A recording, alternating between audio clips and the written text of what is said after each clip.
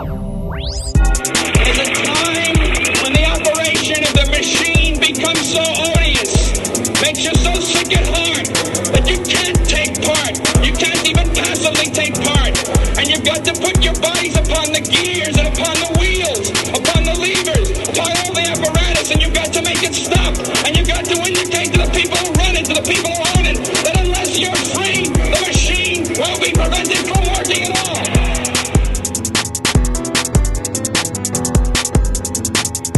Sweltering with the heat of injustice, sweltering with the heat of oppression, be transformed into an oasis of freedom and justice. I have a dream. We will be able to hew out of the mountain of despair a stone of hope.